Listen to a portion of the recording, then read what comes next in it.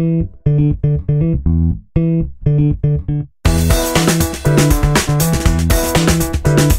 red wolf, like maybe your dog at home, or the gray wolf you might be familiar with, they all communicate over long distances by barks or howls or yips.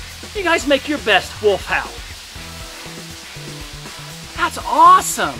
Listen to the red wolf howl. Yeah, it's a lot different, isn't it? It's kind of more higher pitched and almost a little bit of barking in there, isn't it? Hey guys, when you come to the North Carolina Zoo, it's really important to be patient in front of the exhibits.